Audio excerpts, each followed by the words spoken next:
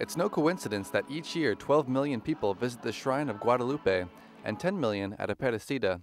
Latin America has always been characterized by a massive expression of popular devotion.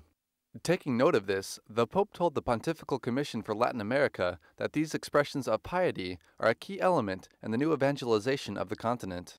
Todas ellas, bien encausadas y debidamente acompañadas, propician un fructífero encuentro con Dios. However, the Pope said there are different forms of religiosity that can create a confusion and foster a purely superficial religious practice.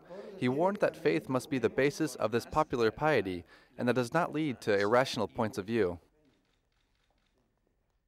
Por consiguiente, la fe tiene que ser la fuente principal de la piedad popular, para que ésta no se reduzca a una simple expresión cultural de una determinada región. Benedict XVI praised the efforts of the Continental Mission for the new evangelization of Latin America and the Caribbean. These proposals were born in the Latin American Episcopal Conference, which he inaugurated in Brazil in May of 2007.